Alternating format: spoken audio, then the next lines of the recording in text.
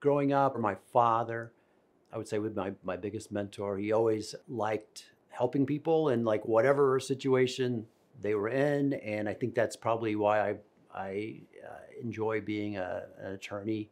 It gives me the ability to help people, especially in their times of need. And I think my father instilled in me some values that have helped me in the profession. And the one thing I always remember him saying to me is like, you treat the lowest person on the ladder the same as you treat the top person on the ladder. Everyone's treated the same and everyone's entitled to the same representation, and everyone has the same rights in this country.